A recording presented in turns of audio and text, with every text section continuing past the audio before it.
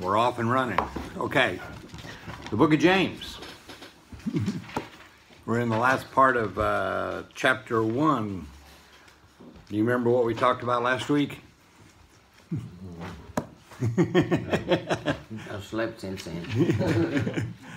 Yeah, that happens. Usually somewhere around 7 to 14 times in a week. Right? Gotta get your naps in, you know.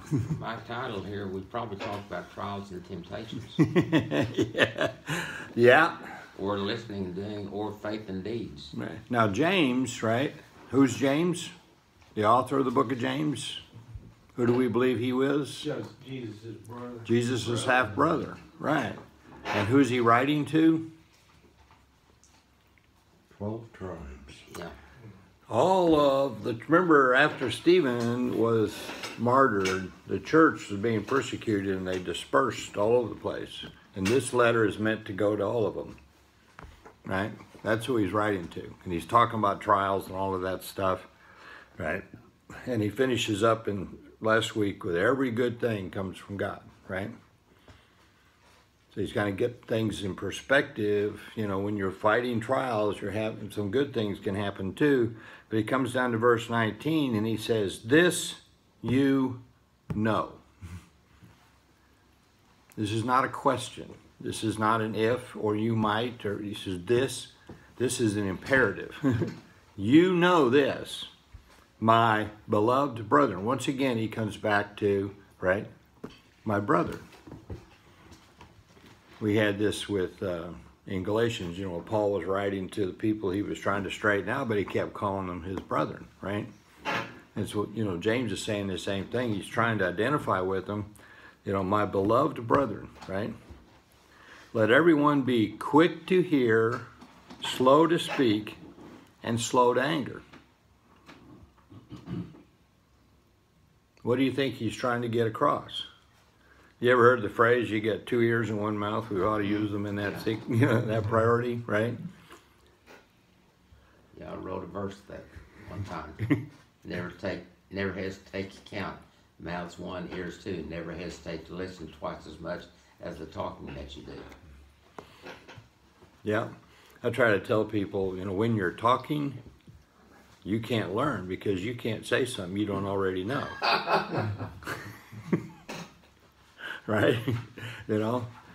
But prior to this, what did he say? The good things come from God. God. So who are we supposed to be hearing? God. Let's listen to God. So if you're having any kind of problems, right? Who should we be listening to? To God. If you're being persecuted, right? Or if you're just debating with a fellow church member, or if you're having an issue at work, and of course, none of us have any problems with family, right? And who should we be listening to? Again, Listen to God, right? And then we can be slow to speak. And if we're slow to speak, we'll be slow to anger.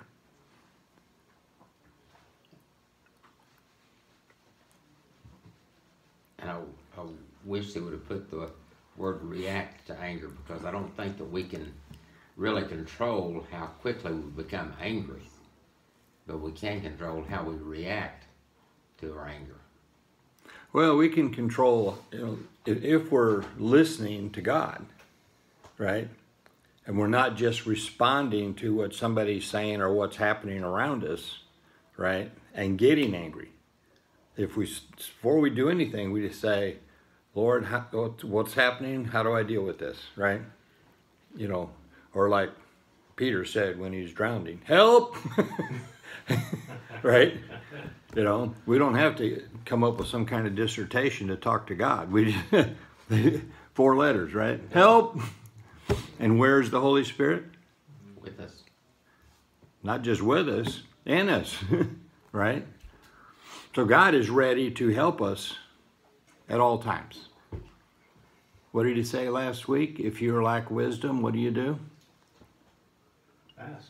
Ask God, who's willing to provide. He wants to give us wisdom. We just ask. Now, some of us have enough pride that we think, oh, I can handle this, God. Right? How often does that fail? Quite frequently, right? Okay? So we're supposed to be quick to hear, slow to speak, slow to anger. You know, is God slow to anger? Yeah. Yes. He sure takes his time about, yeah, doesn't he? And when he's punishing sin, thank God he's taking care of mine. I wouldn't want him to be angry with me all the time. For the anger of a man does not achieve the righteousness of God. If you're all of a sudden angry, and there is righteous anger, Jesus showed us that. But if we make a habit of being angry, are we showing people what it's like to be with God? Are we being a good witness for God? If we're angry all the time and we're demonstrating anger, you know, if our words are not what they should be, and we're going to talk more about that in this lesson, right? Therefore, putting aside all filthiness and all that remains of wickedness, in humility receive the word implanted, which is able to save your souls. Right? How did the word get to be implanted? We study it. It helps to read it, Yeah. at least, doesn't it? Mm-hmm. Right? Where does it come from? From God. And where is God? Within us. In us. So is God, and God who's willing to give us wisdom, right? If we just pay attention and to the word that he is implanting in us, then we're able to deal with the issues. The verse starts with the word therefore, right? Which means we're supposed to pay attention and see what it's there for. It's if we're quick to hear God, right? Then paying attention to the word that God's implanting in us, we can put aside filthiness and wickedness and be a demonstration, right? And what does it say? The word implanted. What's the word that was implanted that's able to save your soul? But the gospel of Jesus Christ. And isn't one of our priorities to share the gospel of Jesus Christ with other people? And can we do that and have people listen to us if we're angry? They don't listen to us when we're angry, do they? As soon as you get a point of demonstrating anger, they quit listening to you. Right? Verse 22, but prove yourselves doers of the word, not merely hearers who delude themselves. Now, do you need to do something to be saved outside of accept Jesus Christ? That's it. That's it. Right? Saved by faith in Christ alone, nothing else. We don't need a priest. We don't need a pope. We don't need a baptism. We don't need any kind of work, right? God's already done it all. But we had to have the word, didn't we? We needed to hear the gospel of Jesus Christ. Implanted in us then. And then God's able to save us. So now that we are hearers from God, our natural next effect is to be a doer. Because of what God has done for us, you know, as the word says, you know, we love him because he first loved us, right? Well, then out of that love, we want to please him and do things. And so when the Holy Spirit tweaks our spirit and says, you know, that dude on the corner, that one, give him $20. Right? If the Spirit's telling you to do it, do it. Right? Or take in 3 more kids that you don't think you can handle. Right? Foster kids. Single lady trying to handle 6. Right? But if it's the Spirit that's leading you, the Spirit and God will provide. Right? If anyone is a hearer of the word and not a doer, he is like a man who looks at his natural face in the mirror. For once he has looked at himself and gone away, he has immediately forgotten what kind of person he was. First off, what was a mirror like in the first century?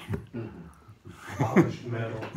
Yeah, wasn't real good, was it? Right? So you couldn't really see yourself that well to begin with, right? You know, but if you're hearing the word and not doing it, I mean, the main thing is, are we listening then? Are we actually hearing and absorbing, allowing that word from God to be implanted? If we don't end up doing, we must not be paying attention if we're not doing, right? Well, one of the miscommunications that we have with people that don't speak English, a lot of times you'll ask them, do you understand? And what they think whenever we say, do you understand? They mean, did you hear me? And yes, they'll tell us, yes, I understand. Well, they're really saying, yes, I heard what you said, but in reality, I have no idea what that translates to. Yeah. I had the same thing just the other day with the lady that has that massage parlor I'm trying to trade with, right? I'm helping her out. And I was explaining something about Google to her, you know, et cetera. And I said, I said, you understand? She goes, right? She could hear me, but it didn't translate, right? So, okay, verse 25, but the one who looks intently at the perfect law, the law of liberty. We're not talking about the Ten Commandment law here, are we? We're talking about the law of liberty, right? And abides by it, not having become a forgetful hearer, but an effectual doer, this man shall be blessed in what he does. If you're hearing from God, allowing that word again to be implanted, and it causes natural outflow, you're now doing the things that God is asking you to do, God says you're going to be blessed. What does blessed mean? God's going to take care of our needs, plus it's just a wonderful feeling. We know God's blessing us. He's taking care of us. We're taking care of it. You remember the Beatitudes? Right? Blessed are. Blessed are. That's the same word. And it means blessed as in divinely, right? God is pleased with you and it makes you happy. Right? But if you and God are on the same page, doesn't you naturally just feel better? Yeah. Right? You know, when you're running around, I know when I'm running around doing my own thing and not paying attention, you know, to what God might be thinking about what I'm doing, right? You know, and you feel lost. And you just go, wait a minute, let me get back over here and get on the same page with God. That everything just seems to flow better. Right? If anyone thinks himself to be religious, but yet does not bridle his tongue, but deceives his own heart, this man's religion is worthless.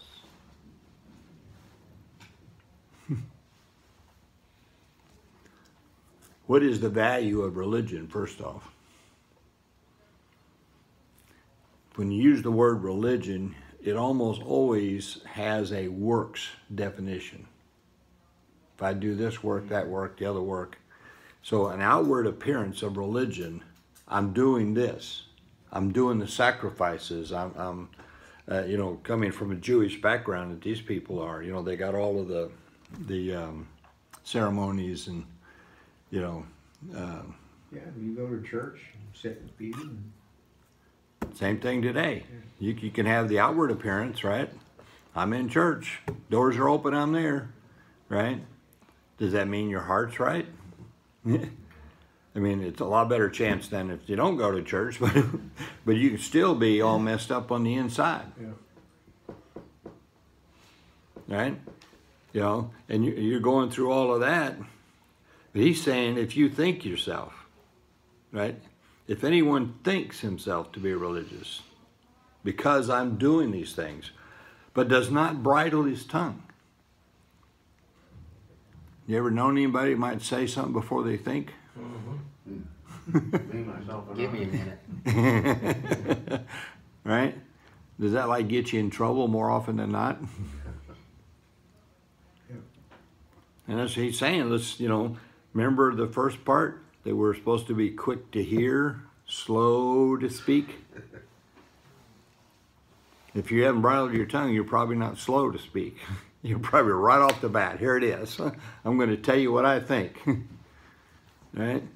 He's saying if you bridle his tongue, he deceives his own heart. And his, quote, religion is worthless. This is pure and undefiled religion in the sight of our God and Father. You want to know what's pure and undefiled in the sight of God? Visit orphans and widows in their distress and keep oneself unstained by the world. I've never counted, but Dr. B told me one time that in the Bible it tells us to take care of the widows and the orphans 365 times. Once for each day of the year. Right? And here's one of those examples. And to keep oneself unstained by the world. So, again, if the love of God is flowing through us and now our actions are a result of that, wouldn't it be a natural thing to do to help people that can't help themselves, like widows and orphans? Remember the first century? What was a woman to do if she's a widower? She's in big trouble. If she doesn't have a son, take care of her, right? And orphans, right? In the first century, they're just really messed up. There's just nothing there. There's no help. She didn't have a son, then her brother-in-law was supposed to take care of him. Yeah. So he's saying, as the church, we are to step in and help those that need help. Does it say, wait a minute, I just pay more taxes and the government should do it? That way I don't have to bother with it. Yeah, it doesn't say that, does it? It's up to us, the church, the body of Jesus Christ, not up to the government. We know how corrupt that gets. Right?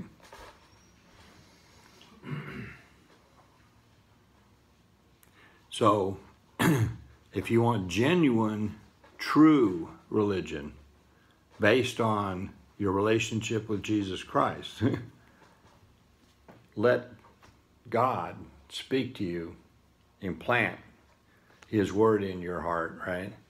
And let the love of God flow through you to do the works that God asked you to do. So, what happens to your will? But I want to go play golf today. Right? Sometimes we got to put that aside, don't we? Okay? Of course, it's always a good thing that you have a reason not to go play a golf. Well, if one, it takes 5 hours. There's the real hiccup. And two, if you can't do it and enjoy it, you know, why do it? I got into that a little bit yesterday whenever we had the garage sale going, and Kelly had 3 of the foster kids there, and right before OU game starts, all 3 need the bicycle tires aired up. And you're like, sorry, I gotta go watch kickoff. I was actually resenting a little bit, and I'm one little kid. I'm thinking he needs to be able to put the compressor, hook up the valve stem, and want to say, "Hurry up, kid! Hurry up!" And I have to admit, I was a little bit resentful, but I didn't go ahead and do it. I understand. I Missed know the this first has, touchdown. I know this has nothing to do with this, but I didn't get to see the end of the game. Who won, OSU or Texas? OSU. They held on. I thought for sure they were going to lose it when they cut it to 3. 38-30. The habit, of Texas coming back on them, right, in the past, I thought for sure it was going to be over, but they managed to put together another scoring drive, right? And then Texas made another scoring drive too, but they used up all the clock, so.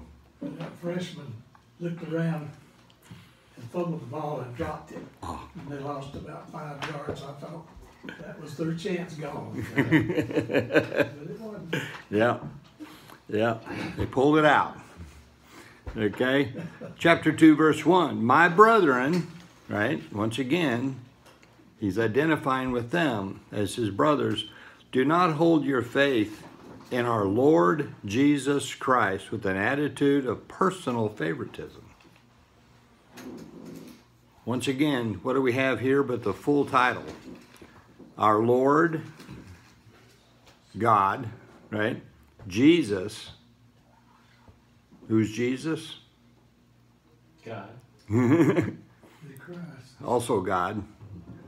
But this is everything about Jesus, right? He's our Lord. He's God. He's deity. He's also man, but God with us. And he's Christ, which means what? Messiah. Right? Jesus has done it all for us. That's true. Okay? I'll throw in a little something on the side. I was telling Lynn yesterday. The Lord kind of pointed something out to me the other day, and that is a lot of women and some men don't like the fact of how God has laid out different roles for men than women on this earth, right? When it says that the man is the head of the wife as Christ is head of the church, and women are to be, to submit to their husbands and all this sort of stuff, right? Does that make men and women unequal? No. Well, Defines their roles. God shows himself to us in 3 personages, right?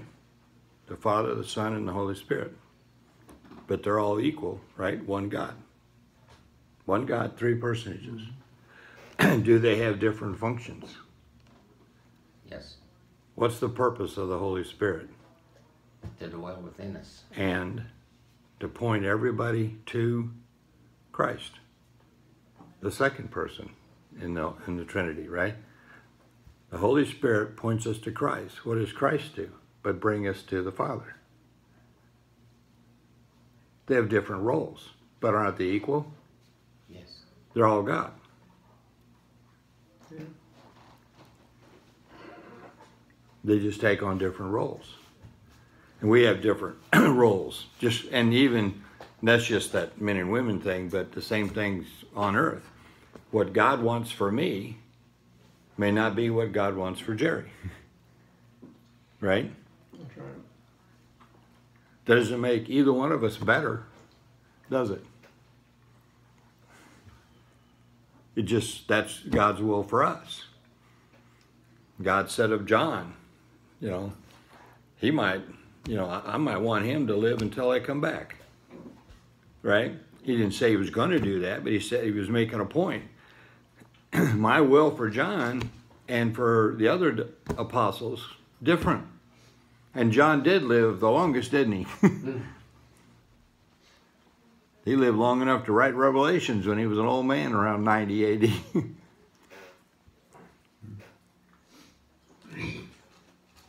But that doesn't mean that he loves any one of us more than any of the others, right? And he says here that we can't have an attitude of personal favoritism, right? Jesus Christ, our Savior and Messiah, right? Jesus is our Savior. He's also the Messiah, right? Who reveals God to us, right? But he's revealing himself to everybody. Then it just becomes who's going to accept Christ. And thank God the Holy Spirit gets a hold of us and drags us pretty much into the kingdom of God. For if a man comes into your assembly with a gold ring and dressed in fine clothes, but there also comes in a poor man in dirty clothes, how would we react? Do we treat them different? Definitely. And he is making quite a contrast, right? The one comes in with a gold ring and fine clothes, and in the Greek there's two different words for poor, and one of them is a poor man that's working his tail off just to eat. This one is someone that is just completely destitute, has no method of doing anything for himself, a beggar. He probably smells bad too. He probably smells, that's what Lynn said. That's what I was thinking. I was thinking, does he stink or what? He probably does. How many of us remember Bruce? Yeah. Exactly. I You know? remember one, I don't know who it was, I don't want to remember. That Bruce was sitting in there, and this guy came down with a spray. I know, I was thinking the same thing, Jerry, and I know exactly who that is. I just, yeah. He brought the Lysol down there. I'll That, never forget that. Yeah, that was your teacher. The poor women around him were just suffering. You know, yeah.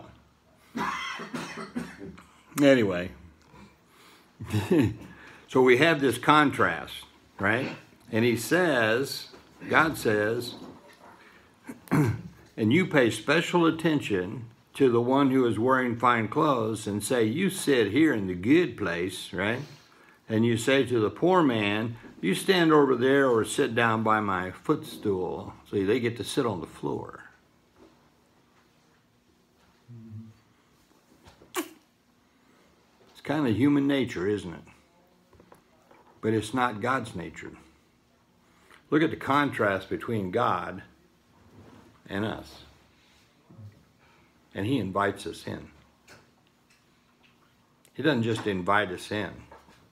He makes us part of the body of Christ, right?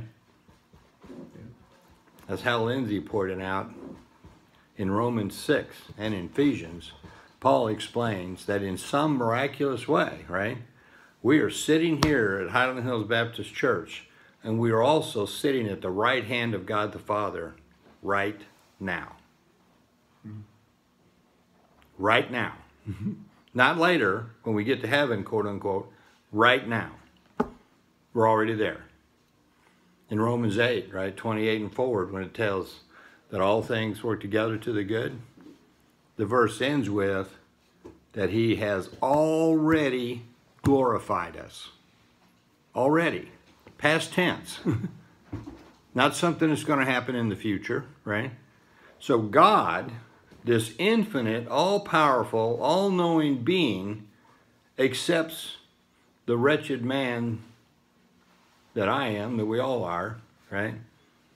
And then we make this big distinction just because somebody's got a gold ring. And somebody else doesn't look so good and doesn't smell so good.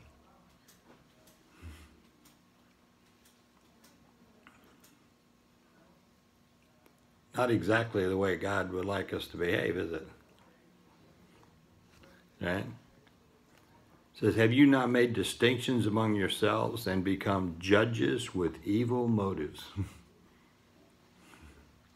What are you hoping to gain by putting the rich guy in the front, giving him the prime place? You know, in the rest of your life, they're probably being persecuted by the rich guy.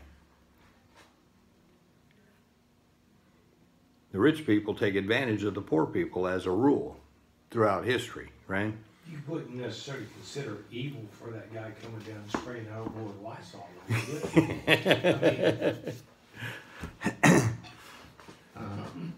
Would you?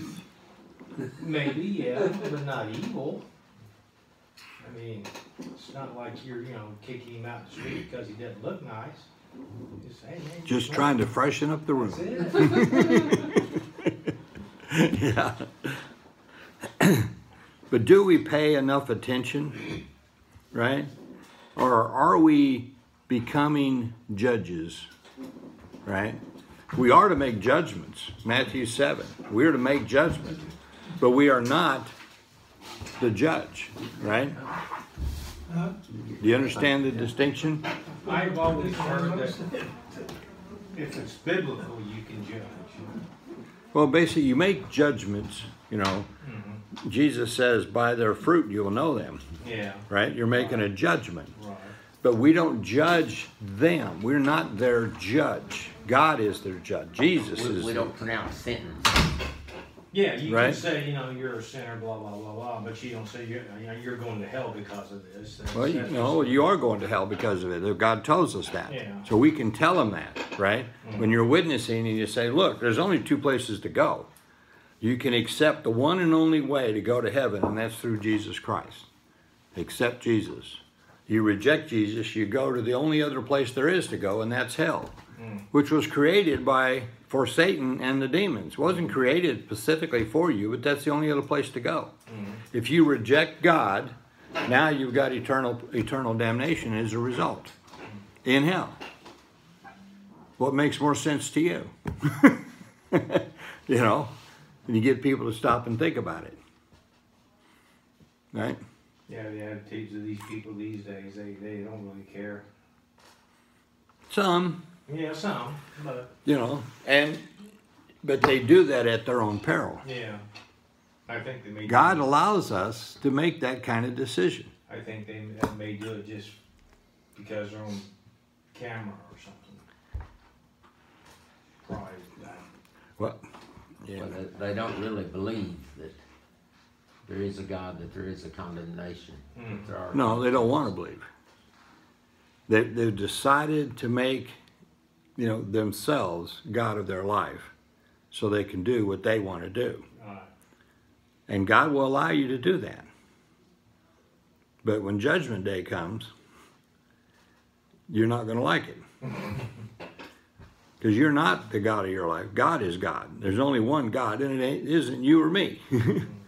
Right? It's Jesus Christ. He's going to separate, quote, the sheep from the goats. Right? And you definitely better be in the sheep, allowing God to be your shepherd. If you're running off doing your own thing, then the consequences are tremendously bad. Well, that's our lesson for this morning. Any questions or comments?